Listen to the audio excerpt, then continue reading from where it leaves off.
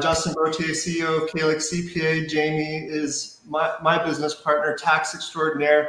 And then, of course, we've got Nick Richards, the esteemed, very popular tax attorney. Nick Richards joining us. Thank you.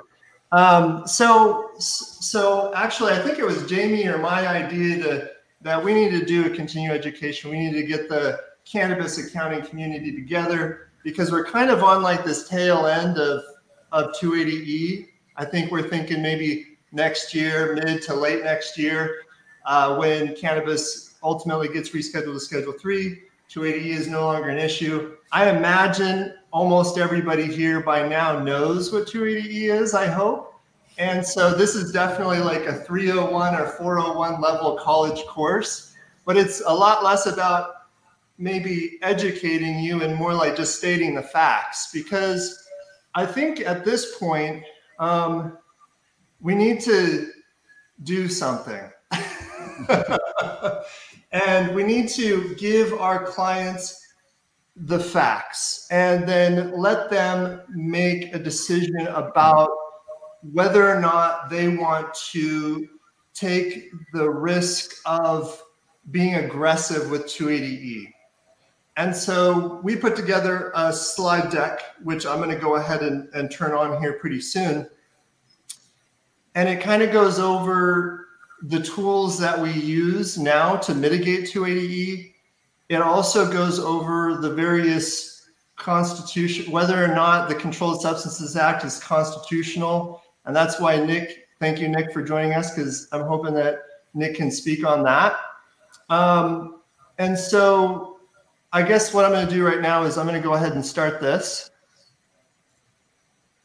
Let's see, share presentation. We put this together. So Jamie and I put together quite a bit of material so that you guys can download this, and it can be found, correct me if I'm wrong, it can be found at handouts up at the top right. And in there is a slide deck so that you can download these slides and view them for yourself. But I mean, what it is it's just kind of a comprehensive presentation about all of the tools that the cannabis industry has to move forward with potentially challenging 280E. And so, and that's, you know, and that's what I think we want to happen, because here at Calyx, we're pretty aggressive. We've been aggressive with our use of 471C. We are giving our clients the option to move forward without reducing deductions for 280E, and we're even giving our clients the option of amending returns, tax returns. And so, but we don't want to be alone in this, and that's really what the point of this presentation is that we don't want to be in a very small minority of people who are willing to give our clients the option to do this. And the approaches that we have are defensible. We don't know what the risk is, but we have to assume that it's high, because we don't know what it is. We've never been, you know, our use of 471C has never been challenged. Our, you know, we just recently started amending tax returns to not reduce deductions. We're moving forward without reducing deductions. We don't know what the risk is. The IRS will definitely give you the impression that the risk is very high, because I constantly see articles about like attorneys saying, no, it's the worst thing that you could ever do. And then of course, IRS agents saying, hey, we're going to go after you. Okay. So what the facts are, I don't know. But today I'm hoping just to introduce the facts. All right. So with that said, let's move forward with this presentation. So a lot of this presentation is kind of the background. We don't need to let you know what the Controlled Substances Act is, I hope, because that's, I mean, essentially it is what has created, it is what makes cannabis a Schedule I drug and makes 280E applicable. So I'm just going to kind of skip ahead. Now this is slide decks available for you, so you can download it. And you can peruse it for your entertainment at a future date. But So let's start here. It's interesting. We've come full circle here because I remember, and the reason why we chose Tax Pros, John Shealy's organization, is because I remember the first continuing education I went to was about 10 years ago, and it was in person in Denver with John Shealy.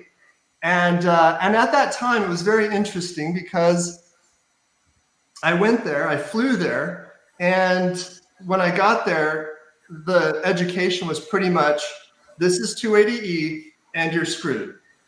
That was the that was the information that I got. And at that time, Oregon was just rolling out its medical dispensaries. And so when I started doing tax returns and applying 280E, I'm like, wow, this is insane. There is no way that this is real. 90% effective tax rate. There's no way that these dispensaries are going to be able to survive at that point. But what was nice about this Denver continuing education is that I was in a room with other accountants from California and Colorado and Washington, and they had been exploring this. And we jumped on 263A, which, as you know by now, that we don't use it because in the code it says that if deductions are otherwise disallowed by another code section, we can't use 263A. And correct me if I'm wrong, Jamie or Nick, if I say anything that's incorrect. But what we then did was we landed on 471A. And in it, we were able to kind of like go like, hey, well, if we allocate expenses, if the payroll, if the staff are packaging and bagging and weighing in the back and doing inventory handling, well, that payroll is deductible. And then when they're up front, then that, that payroll is not deductible. And then we were doing these complex like square footage maps and saying, okay, this square footage is not deductible, that square footage is deductible.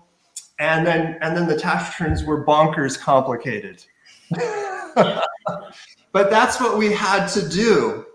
And whether or not it was defensible, that was up in the air because I read plenty of articles that said, well, this is a retail business, not a manufacturing business. So were we even doing it right at all? But ultimately, I had a tax return that was challenged to 471A.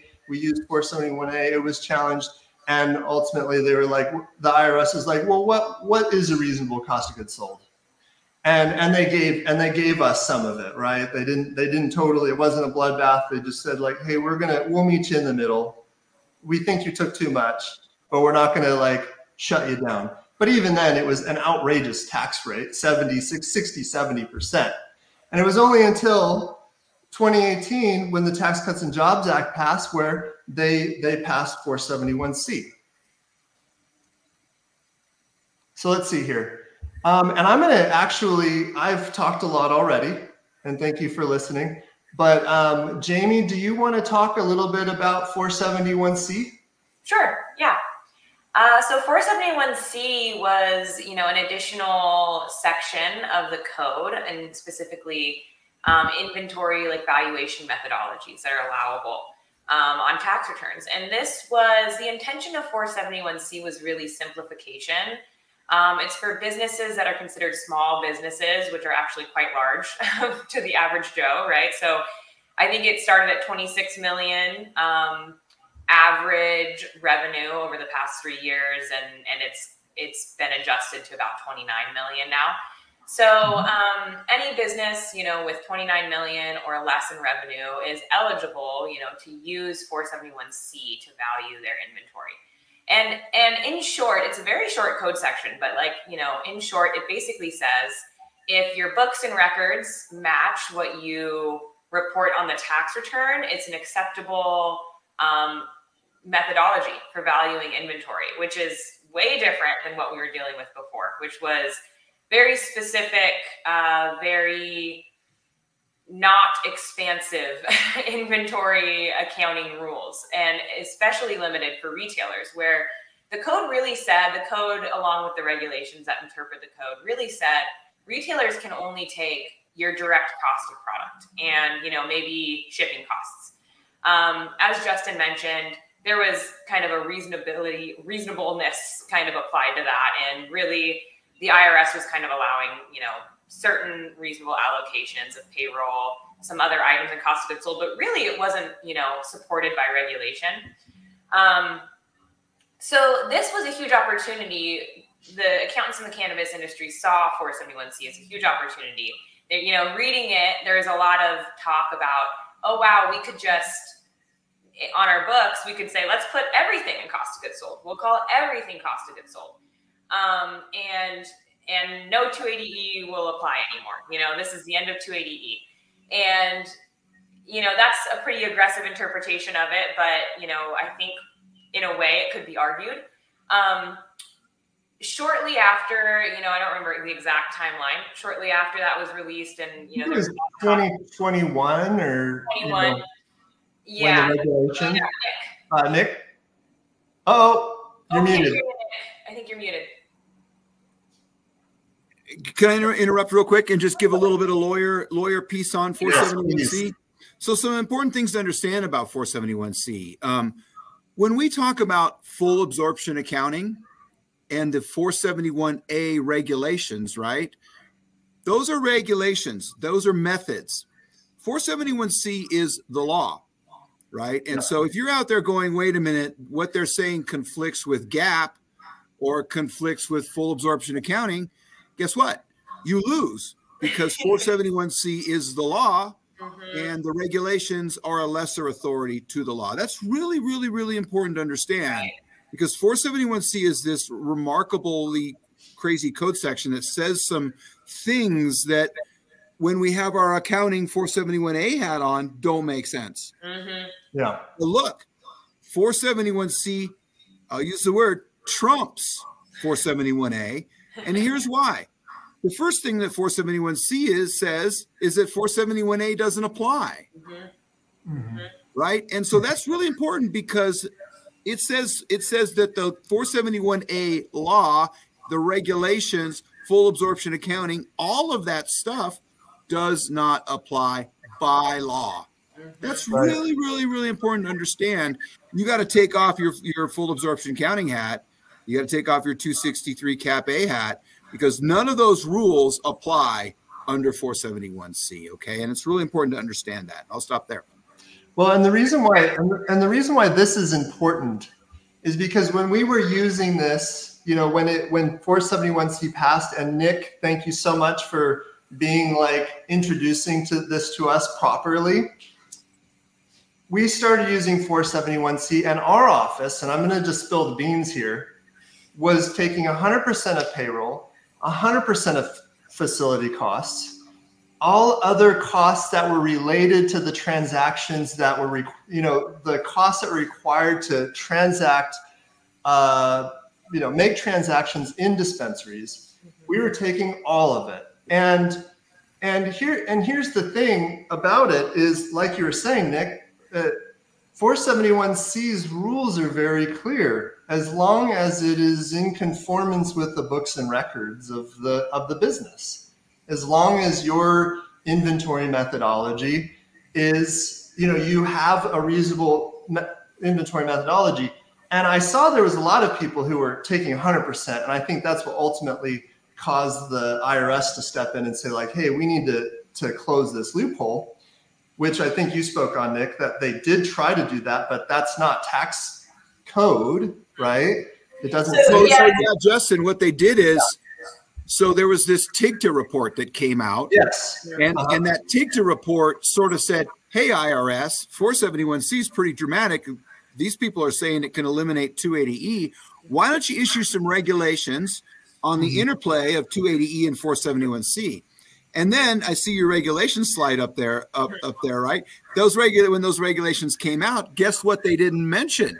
280E, right? Nowhere do they mention 280E. Yeah. So that was quite dramatic to see TIGTA tell the IRS to do this, and then when the IRS did it, it didn't reference 280E, and that was fairly remarkable when taking in context of what 471C says, right? Right. And they sort of tried to, it seems like they tried to imply it, right, without actually saying it. And that's kind of the theme we've been getting from the IRS the last several years, is they're like implying it's not allowed without actually really saying it. So as we kind of mentioned here in the slides, the wording is like, if, you know, for a cost that would otherwise be non-deductible or non-recoverable, you know, you can't use 471C to, you know, transform it into an inventory cost that's eventually deductible as cost of goods sold. And, you know, Nick has put out several great CPEs or webinars on his position about whether, you know, disallowed costs are otherwise recoverable. We won't go into that too much, but either way, I think it's just really interesting. So they issued this, they sort of tried to imply it won't work, you know, for cannabis and cannabis industry without specifically saying it. And there's multiple ways you can argue that the regulation doesn't really apply here. But one argument is kind of as Nick mentioned, is just that the IRS doesn't have the authority to just contradict the code. Right. And so regulations have a lower authority than the code. And so we can look to the code, which is very simple and says, you know, 471A does not apply. And we are able to use an inventory methodology, you know, on the tax return that just matches our books and records. Justin, did you want to chime in? Yeah. I mean, and I don't mean to interrupt, but I just am, the point, the really, I mean, 471C should not be new to most people. At this point, because the fire is almost out, you know, and so 471, the real benefits of 471C was like over the last 4 or 5 years, right?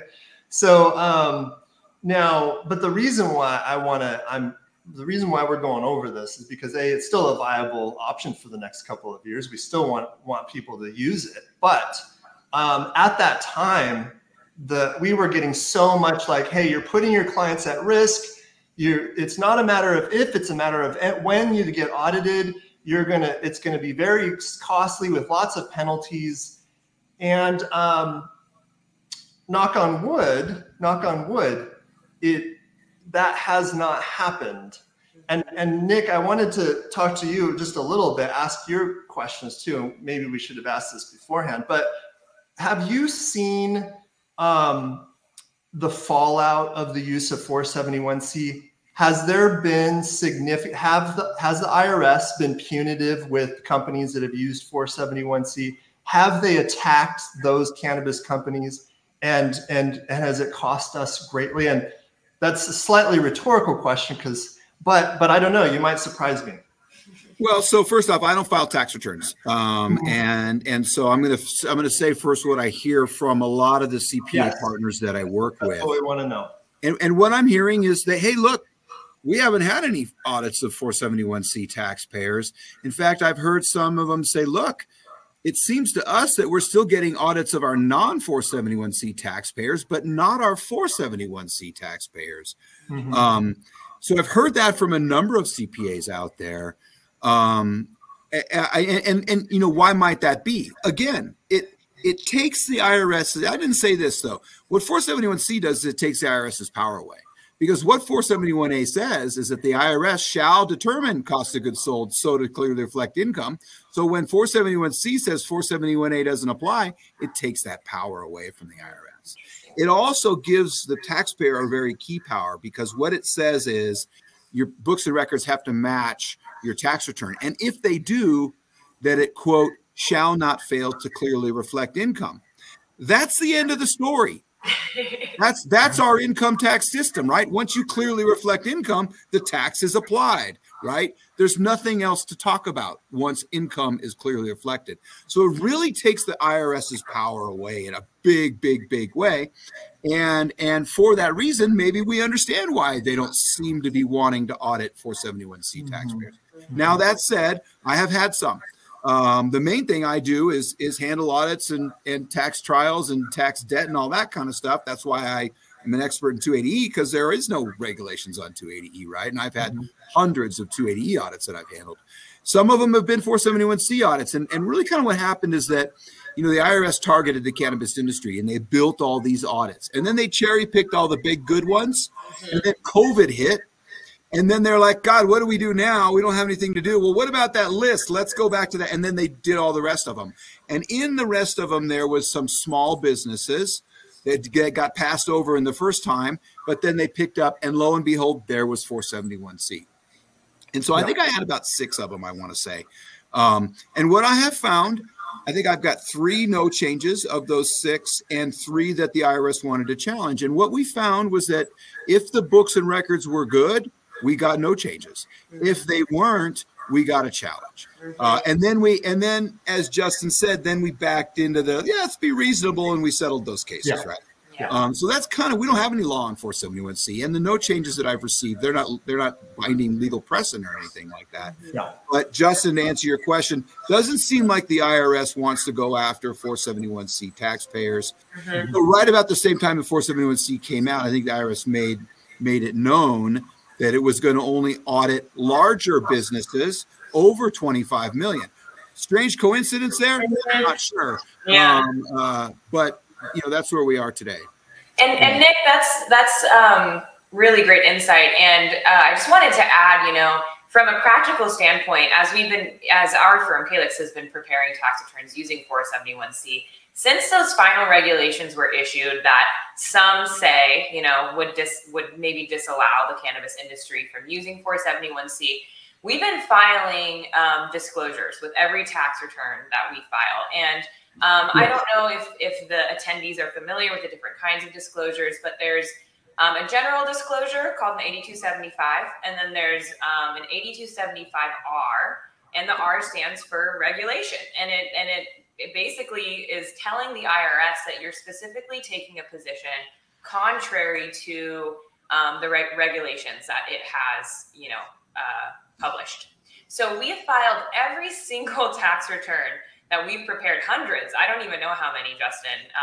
So many using 471C, and everyone has included this 8275R. And so there's a lot of talk, people often ask me, what's a red flag? Is this a red flag for an audit? Is this a red flag?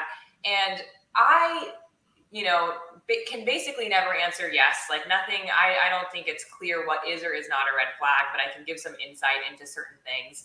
An 8275R is absolutely a red flag. It's probably like the only, at least in my experience, one of the only things I can say, surefire red flag for an audit, because you're telling the IRS you're specifically taking a position contrary to what they believe is the correct position, essentially. And so that just really speaks to that idea that the IRS does not want to audit those returns. I mean, we've been almost, it feels like our firm has been begging them to audit us almost with the number of 8275Rs that we've filed. And we have not seen any audits yet of those returns. So really interesting. And Jamie, let me add one more thing. The position has gotten stronger this year with the overruling of Chevron, right? The Chevron is a case that has said, basically, we'll let the IRS say what they think 471C means, if it came to that, right?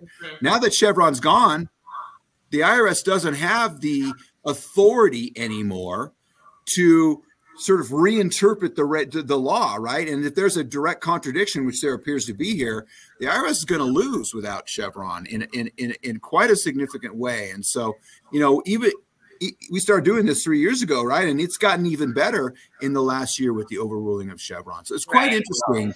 It's quite interesting how this road has gone for us. Can I ask you a question, Nick? And first of all, there was that 8275. Oh, Jamie disappeared.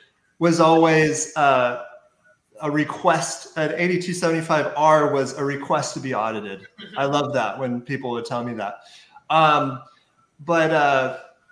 Shoot, I just forgot what I was going to ask, but it's going to come to me.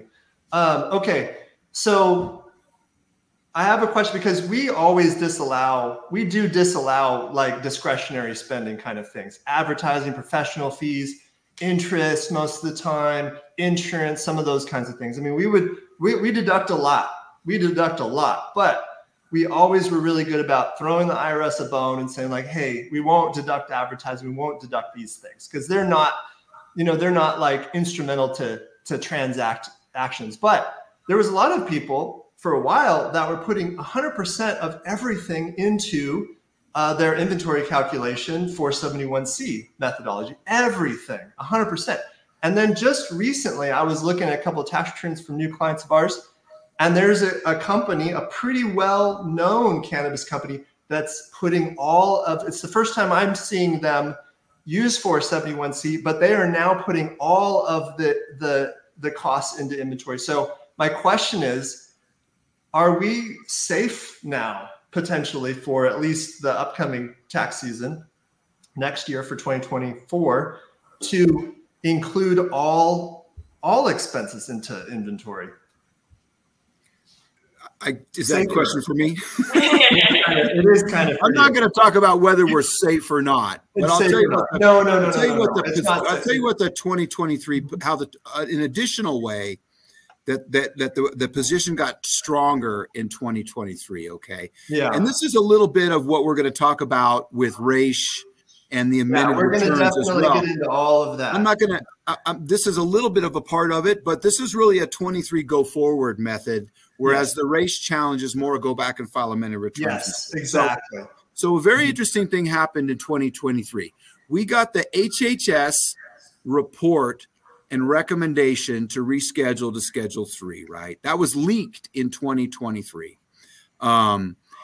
Later this year in April, right, we got the proposed regulations issued by the Department of Justice and those included the HHS report in them.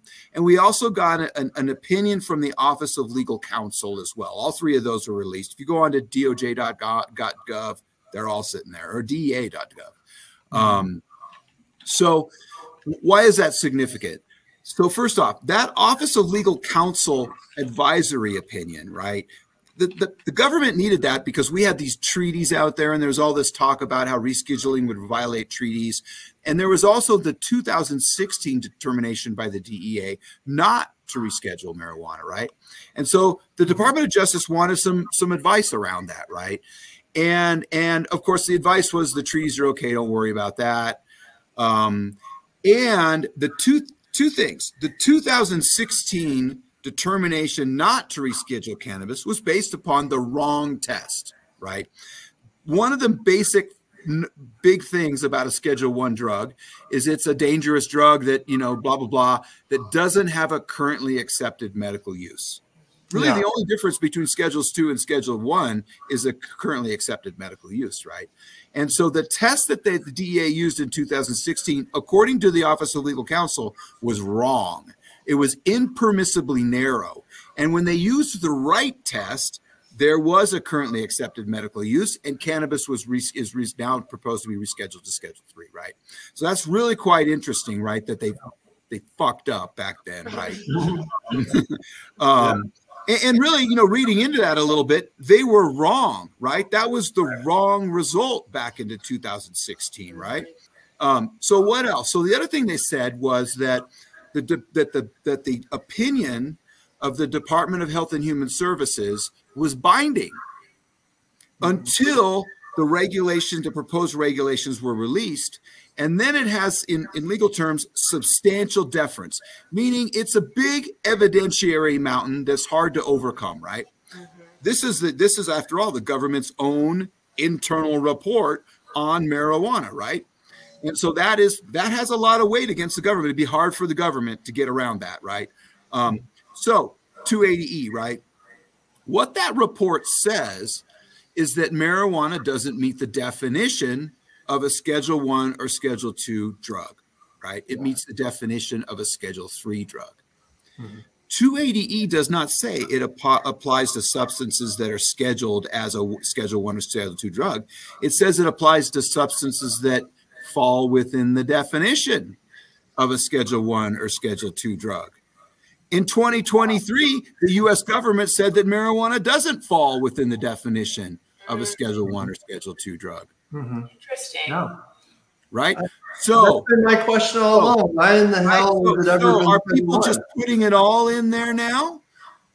Maybe that, and you asked me, is that safe? Is that justified? That would be my argument that I would use to say that beginning in 2023, 280E no longer applied, and under 471C, we can now put it all into cost of goods, or perhaps just report it as a normal business, right? But that's that argument. It's quite compelling, right? Because you know, you look at what 280E says. It doesn't say a scheduled substance. It says falling within the definition, right? Yeah, so that report was issued August of 2023, right? And so does it apply to all of 23, or does it just apply 24 moving forward? Those are some questions that we have. It's very interesting, Justin. It's very interesting that Jamie, you probably saw this, that notice that was issued about a month and a half ago that warned the industry about filing amended returns. Guess what it didn't say? Right? It said, hey, the idea that rescheduling is retroactive and you can file amended returns and ask for your money back, that's wrong. It didn't say anything about 2023. Yeah. Interesting, right? It's oftentimes more interesting with the IRS. Yeah, I think it said 280E still applies and marijuana has, it was very strategically worded, in my opinion, where it said, you know, we're reminding taxpayers marijuana has not yet been rescheduled. 280E still applies. But it really didn't speak to the actual argument that, like, it should not apply. You know, it's saying, you know, if people are filing returns just assuming, like, misinterpreting the proposed rescheduling as actual rescheduling, that was kind of the interpretation Justin. Well, as being retroactive, right? Yeah. That was it's not retroactive. It's not retroactive, right?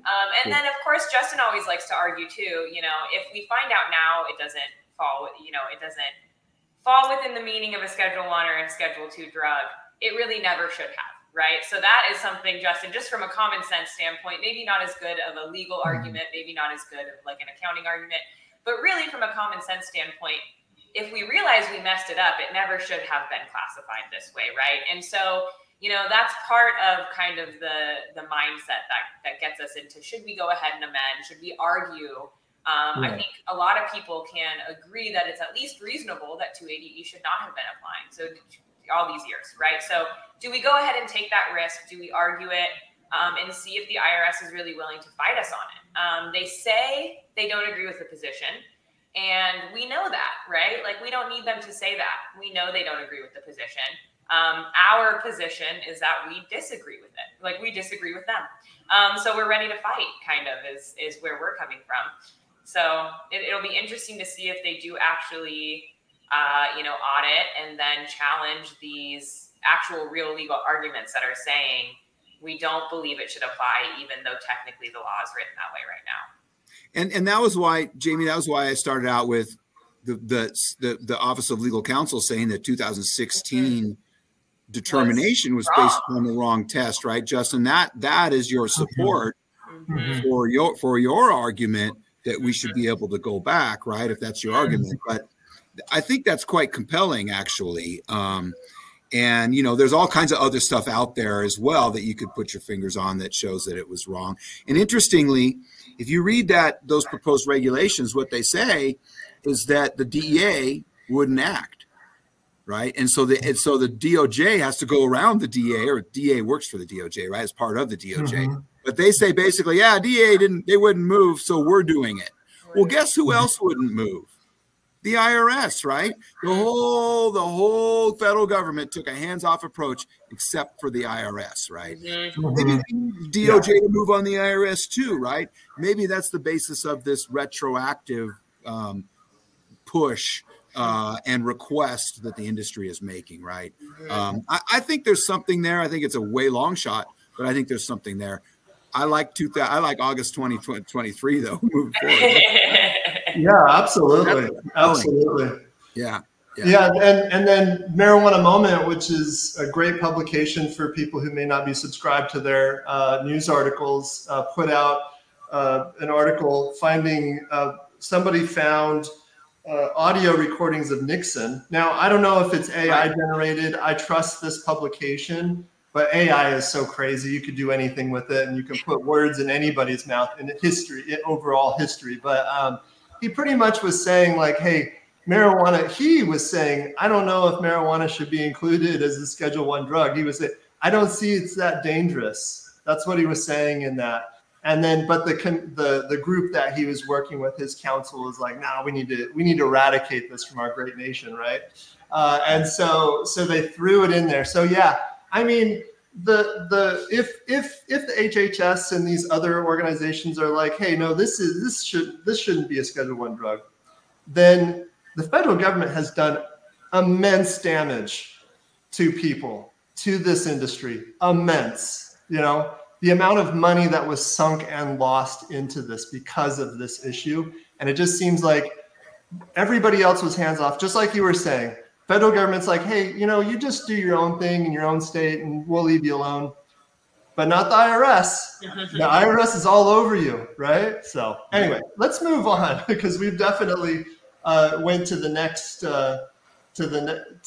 next part of this conversation, which is the reasonable basis argument. Do we have a reasonable basis for moving forward without reducing deductions for 280E? And do we have potentially a reasonable basis for going back and amending returns along with our other larger, you know, industry leaders, trailblazers, Trulieve and Curaleaf and Ascend, and these other large corporations that are amending their returns? Trulieve got their money, and moving forward without reducing deductions for 280E. I'll pass it over to you, Nick, if you want to take the lead on this. Yeah, so you know, it all started maybe three years ago or so when the Supreme Court denied cert on a case called Standing Akimbo, and Justice Thomas took the opportunity to say that Gonzalez v. Raich may no longer be good law because the facts have changed.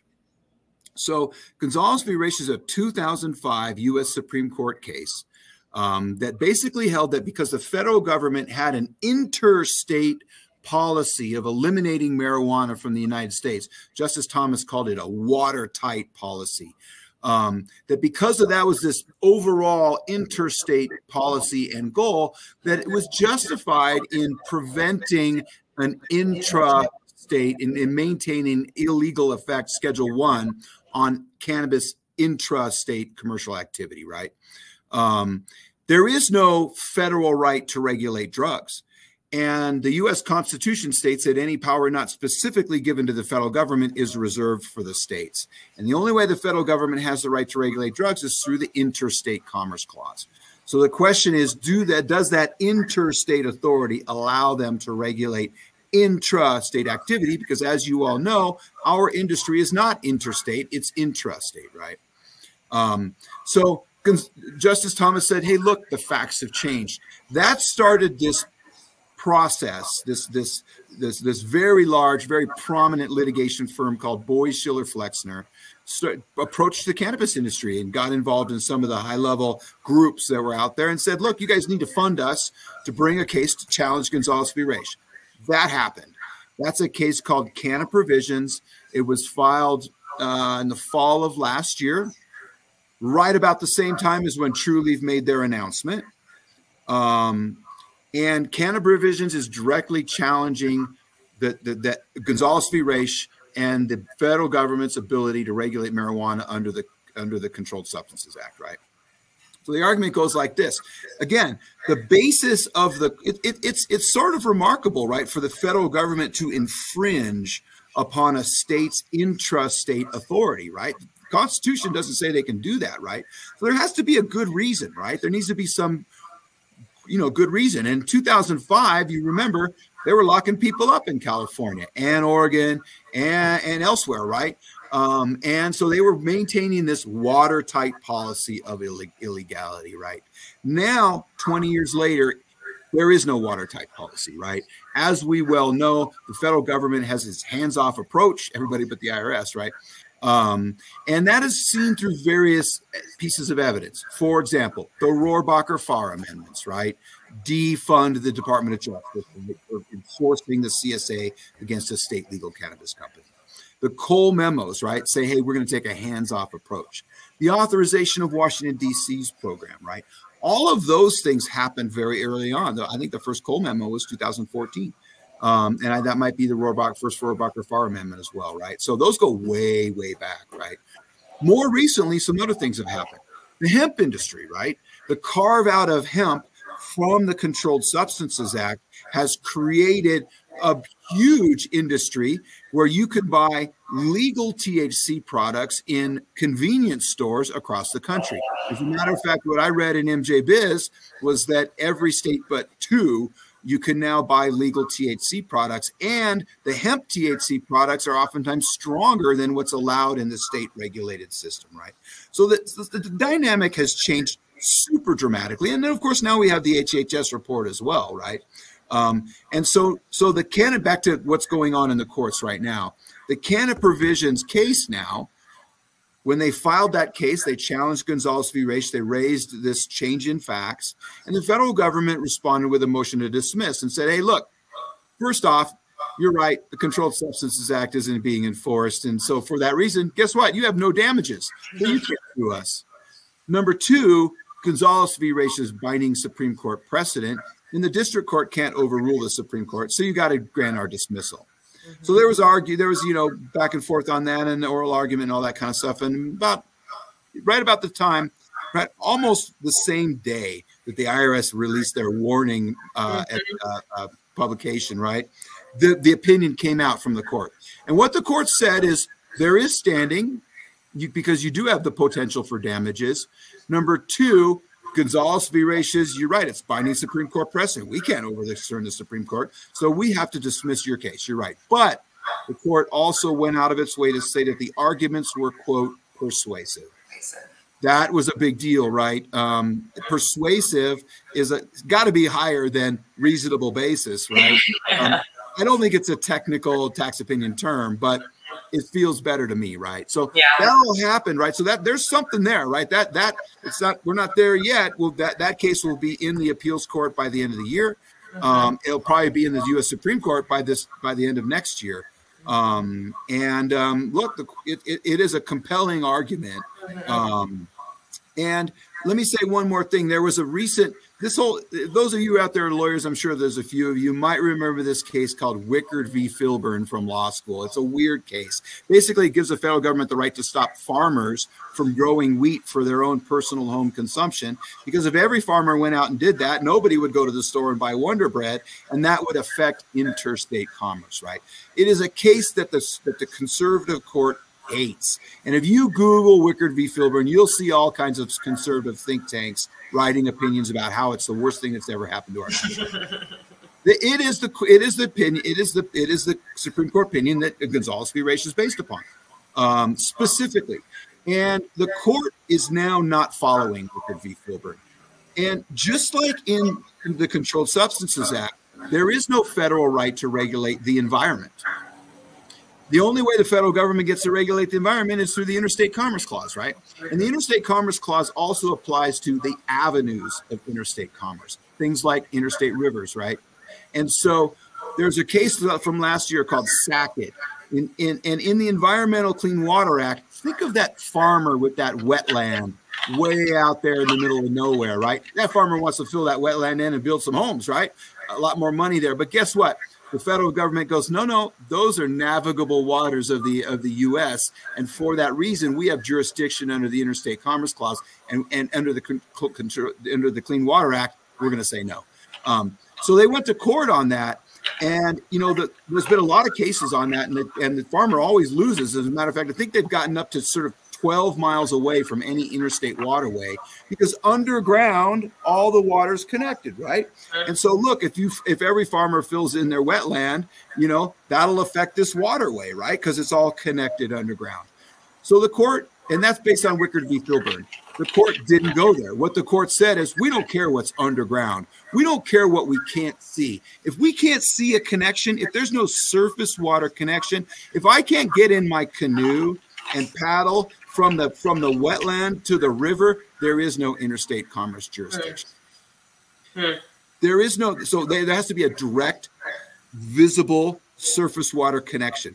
We don't have that in cannabis, right? There is no direct interstate connection. You're muted.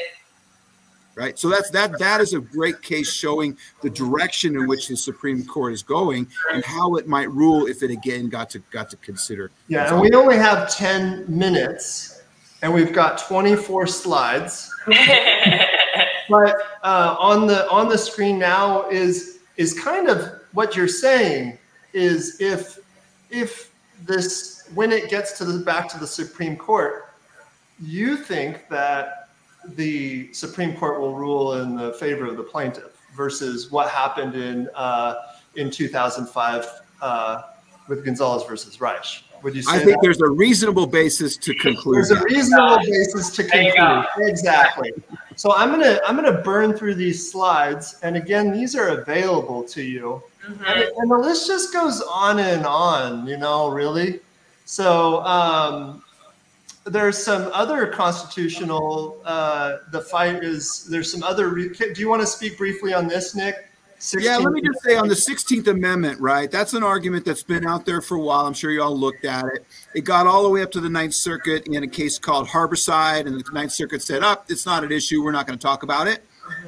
So it's still a live issue as well. It's still and the alive. real question is, is 280E constitutional under the 16th Amendment? Because it taxes more than gain realized, right? Simple example, you know, if I have a joint, I buy it for $2. I pay Justin, my bud tender, $2 to sell it. He sells it for $5. I only made $1, but I get taxed on $3.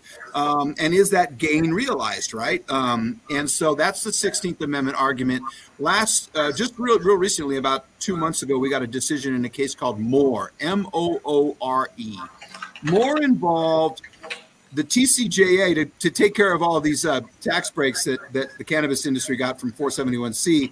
The federal government had to find a revenue somewhere, right? And so what the TCJA says is that the federal government can deem a taxable event for U.S. owners of undistributed foreign corporation income.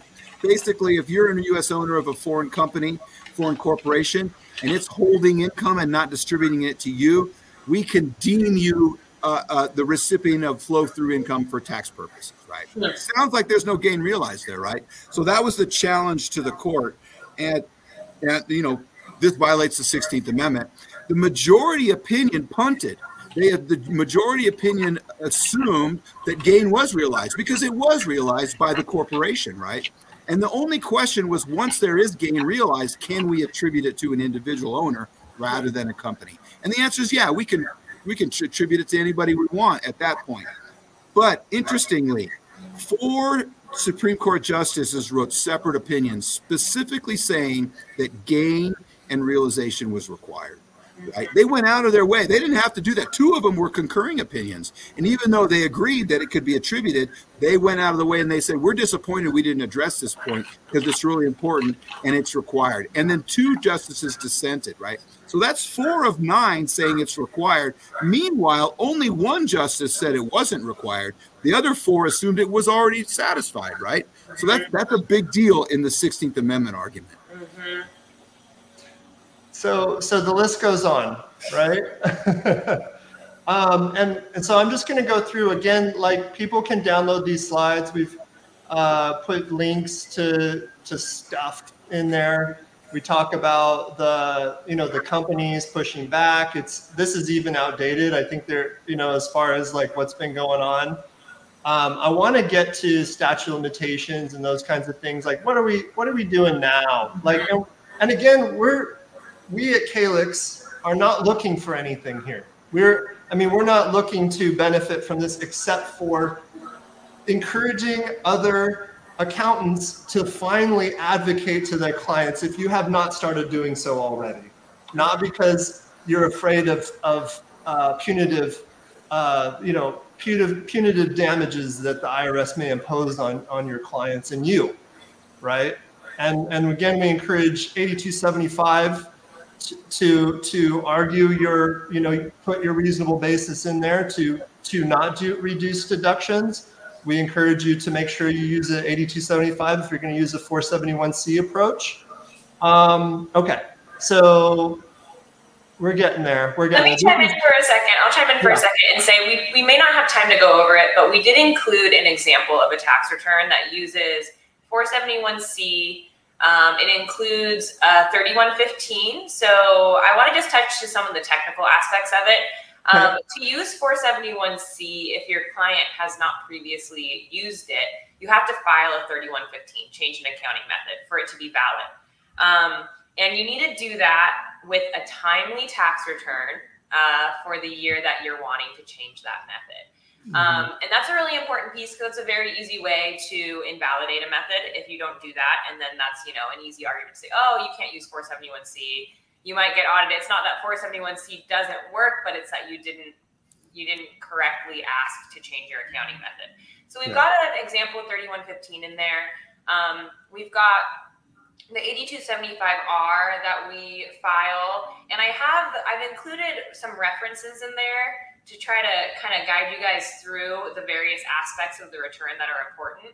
And I've also included an Excel template that we use. So one question we got asked here in the Q&A is about whether or not you have to actually even capitalize any inventory under 471C. I think it's a great question. I think that you could probably argue, I'm sure you could argue, I'm sure Nick could argue that you don't need to have an inventory balance because, you know, your books and records, that's how you value it. You don't track it, you know, but you do call it all cost of goods sold. We have always taken an aggressive approach in that we take 100% of facility costs, 100% of payroll costs for simplicity purposes, but we do also try to make it a stronger position by including a portion of those costs in inventory. And the way we do that is we take there's different ways to do it, but the way that we do it is we take like an actual direct inventory balance that the client can provide us of actual product on hand at year end. And we come up with a percentage. So we take that, we take it over their total purchases for the whole year to get a percentage, say like there's 10% on hand out of the total purchases in the year. And we apply that same percentage to all the indirect costs that we're including in cost of goods sold, just to try to make our position a little stronger, really have it running through inventory, and then ultimately becoming cost of goods sold. Because cost of goods sold really is a calculated figure based on inventory, right? It's not meant to be, just its own thing. It's supposed to be calculated.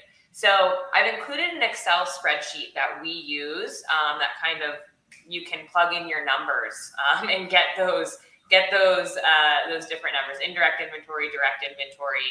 And you can see on that tax return how it kind of flows. You know, the 1125A ties to the 8275R, which ties to that Excel spreadsheet. Like I said, unfortunately, we won't have enough time to really go over it in depth, but hopefully you guys can take some time to look at that. We've found that in a lot of the CPE we've taken, there's rarely ever actually an example of how to prepare these returns. And so we're really hoping to provide that so that more people who, maybe want to move forward with this approach, but are kind of unsure how it actually looks, can try to do it. So go ahead, Justin, you can take back over. Well, just do the best that you can. We've been doing it for a long time and it wasn't super clean at the very beginning, right? But it's just something we've refined over time every tax year, every tax season. But we're definitely entering a new level right now. And really, it's a lot less about the 471C approach. People should have been doing that a long time ago, but they got scared, and that's really what's super unfortunate. I'm just now seeing clients who've been screwed over year after year after year. Their accountants have now started taking a 471C approach, and the fire is like out on 471C, right? 471C is now the conservative approach. So now we're talking about amending tax returns or moving forward without deducting for 280E. And we feel like very similar to the way it was back when the Tax Cuts and Jobs Act passed and Nick was talking about 471C. And we were on board for sure. But we got a lot of the IRS was trying to scare the shit out of us, and most of us were scared, and we were scared too, but we did it anyway because it was the right thing to do. So here we are. Now we have the possibility of amending returns and reclaiming all these lost deductions. So the statute of limitations right now is 3 years. So for a timely filed and paid corporate return, the statute of limitations is October 15th, if an extension was filed to it, and so that time is running out right now. We've only got 3 weeks, and we're all super busy right now with the filing the personal and the corporate tax returns right now. Who is the time to go and do this, right? So protective claim for refund. Now reach out to Nick. Nick, I hope you don't mind me plugging you, but we worked with Nick for a reasonable fee. He gave us what we needed to get protective to argue reasonable basis in like legal terms, legalese. And we have done some protective claim for refunds for our clients where we have told the IRS through a letter, hey, we want you to keep the statute of limitations open for this. And there's some people like saying, it doesn't qualify because there isn't any specific open litigation. But you know what? It's certainly better than nothing, right? There is specific open litigation, right? There is, right? Yeah. Provisions. That's the open litigation. It's in the courts. And absolutely. It's doing well. You gotta watch out for the naysayers, man. Like there's so many naysayers online. If you're reading the articles and stuff, there's always people saying, hey, and like even like penalties, people are afraid, you might get a lot of penalties, but we did the research and all of the most popular cannabis court cases, Harborside and the like, they abated penalties for them. They said, hey, if they used a professional, they had a reasonable reason to take their approach, and they got out of penalties. Yeah, and good records are extremely important. Like Nick mentioned earlier with the audits he's seen changes on, we've kind of seen it time and time again that not having good books and records just as a foundation has been, we've seen the worst results time and time again in the courts. So good records and consulting a competent professional tends to be pretty good protection for the taxpayer. And then along with like disclosures, hopefully you're filing disclosures as well. So for 2020, you might be able to get a protective claim for refund in. And if it wasn't paid, you have 2 years. Well, go ahead from the date of payment, right, Jamie? Right. Yeah, 2 years from when it's paid or 3 years from when you filed, whichever is later. There's some caveats. There's some caveats, like if you paid a little now and a little while ago, a little bit. If you're doing the 2 year thing for paying, the refund can only be up to the amount you've paid in the last 2 years. Yeah. Some people still owe for sure. There's people who owe tons of money right now. Yeah, and that's a really great point. If you have not paid any, so we have a lot of people we've encountered many clients who just haven't paid their taxes, right? So you may have filed the tax return, but you did not pay. You can still file for like a reduction in your tax balance, but they won't refund you. So it's kind of interesting, the different rules around the statute of limitations. Yeah. So then we have 2021 and 2022 that are still open for the most part. And so for potentially amending, we're going to have 2023. If you filed a conservative tax return, we'll be able to do that moving forward. Any concluding thoughts? And then it is now 11. We could potentially take another 10 minutes. Nick, do you have 10 minutes for some Q&A? Yeah, sure. Okay. Any concluding thoughts? I'll say this: there's a lot of companies that are doing this, right, Justin, as you said, and we see the IRS. I think you should assume that the IRS is going to challenge you. That said, it doesn't always happen. We're seeing some inconsistencies out there. We've seen a number of clients get refunds. We've seen clients had liabilities wiped out. We've seen a couple clients get audited, right? So we're not seeing a consistent across the bow. approached by the IRS at all here. I do think that notice, though, you know, you have to assume you're going to get audited. And that's what I tell all my clients. And if it still makes sense, then great. But don't put your head in the sand and think that, you know, just because Trulieve got its money back, you're going to get your money back too, and there isn't going to be anything else, right? So I think that's a wise way to go into it. Yeah, that's what I've been telling clients is like, we don't really know right now. Like this is all new. And so just assume the risk is high and assume that an audit. But if you've got good books and records, you have a really good tax return prepared. This is what I'm telling my clients. Then you probably will just end up dealing with like a long audit process, right? It's annoying to be audited. I mean, more than anything.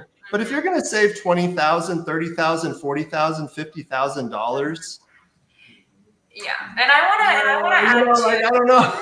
And I want to add that for some of our clients that we have been applying, you know, maybe taking the position that 280E should not apply, we still do 471C at the same time. So we do both. We disclose both positions separately. And that way, you know, the IRS can come back and they can say, we don't agree the 280E piece, and we can fall right back on a still, you know, aggressive and strong inventory position. So that's really important to make sure you're covering the bases. We don't know the risks exactly, but in a way, you know, in some ways we can kind of quantify them, right?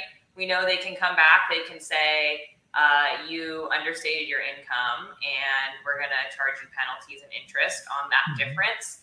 And, you know, hopefully the disclosures protect you from the greater of the penalties, which are substantial understatement penalties, right? The disclosures are intended to protect the taxpayer from that.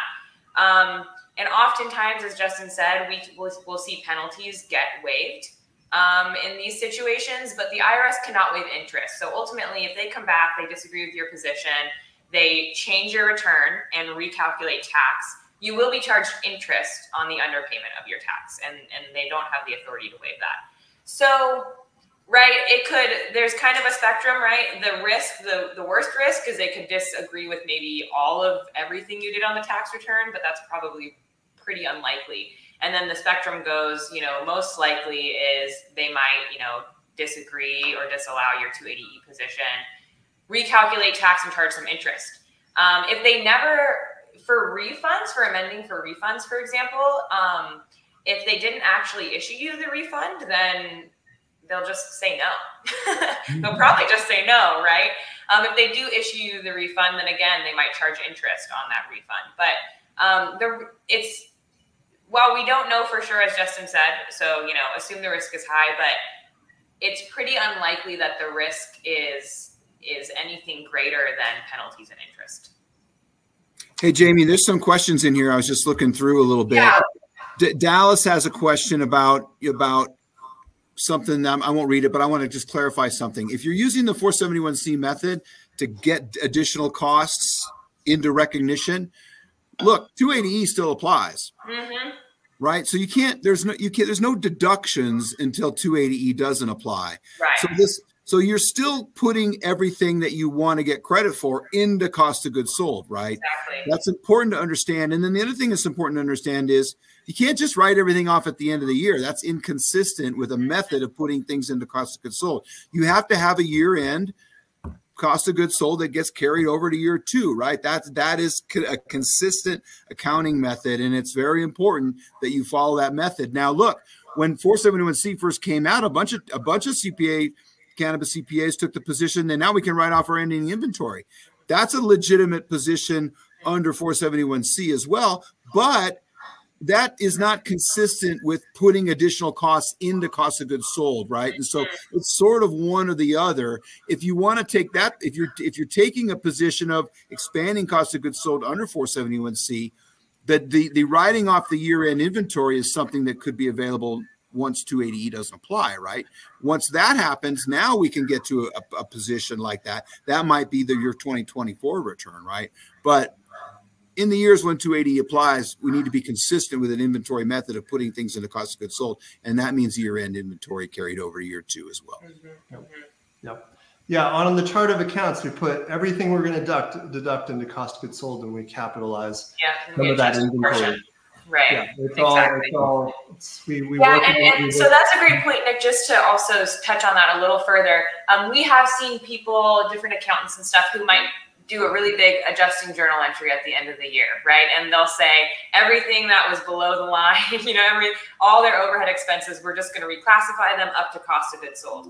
That's not really going to fly. That's not books and records matching. That's a tax adjustment at year end. So we really do recommend, adjust your chart of accounts, make all the accounts that you're hitting, put them up in cost of goods sold on your P&L, make inventory adjustments, do all of that. So your position really is that your books and records do match the tax return.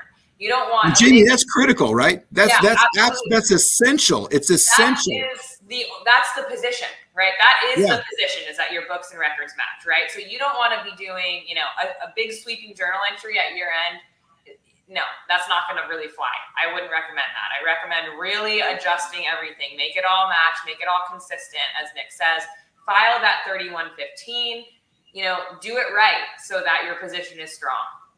Yeah. One of the things that it says in the regulations is that 471C is the method of accounting that is used in your day-to-day business. Mm-hmm. It specifically says it's not the method. It's not a tax method of accounting. Right. It is the actual method that you use in your day-to-day business. Yeah. So what is that? That is you can't journal entry it up at the end of the year. Your tax preparer throw in a journal entry. That's not day-to-day. No. Yeah.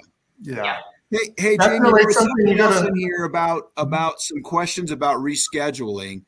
Look, rescheduling is medical, right? That question is, is it a medical thing? It is.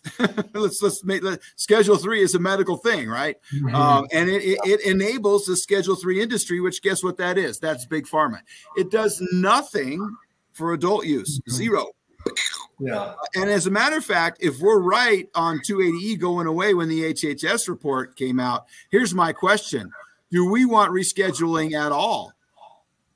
If the only thing rescheduling did was get rid of 280E, and that's already happened, are there any further benefits, or is it all just exposure for our clients because now Big Pharma is going to jump in and start to sell Bubba Kush at Rite Aid, right? I don't know, but I think it's a good sort of rhetorical question for us to ask. Nick, we should get on we'll get on another recorded video of the philosophical.